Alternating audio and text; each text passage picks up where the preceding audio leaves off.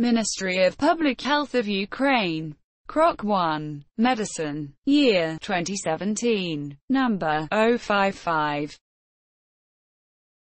During fibergastroscopy of a patient with ulcer disease of the stomach, the mucosal biopsy material is taken from the area of an ulcer. Impression smear is prepared from the biopsy material and stained by Gram method. The rest of the biopsy material is tested for urease activity. Microscopy of the impression smear revealed gram-negative spiral-shaped microorganisms. Urease activity test is positive. What bacteria were detected?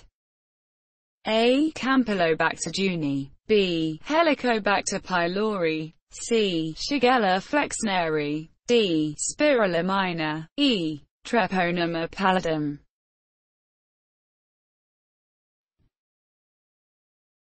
Helycobacter pylori is a gram-negative, helically shaped, microaerophilic bacterium usually found in the stomach. Its helical shape, from which the genus name of Helyco derives, is thought to have evolved in order to penetrate the mucoid lining of the stomach and thereby establish infection.